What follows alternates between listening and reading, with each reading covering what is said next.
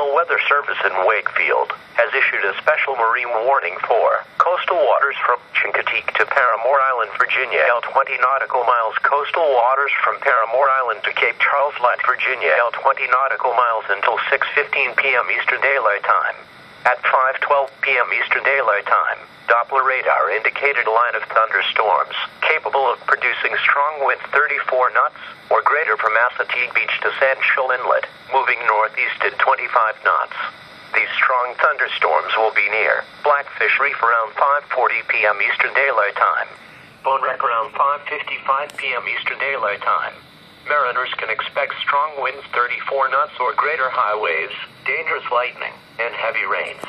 Boaters should seek safe harbor immediately until these storms pass. A severe thunderstorm watch remains in effect until 9 p.m. Eastern Daylight Time Tuesday evening for southeast Maryland and northeast North Carolina and eastern Virginia.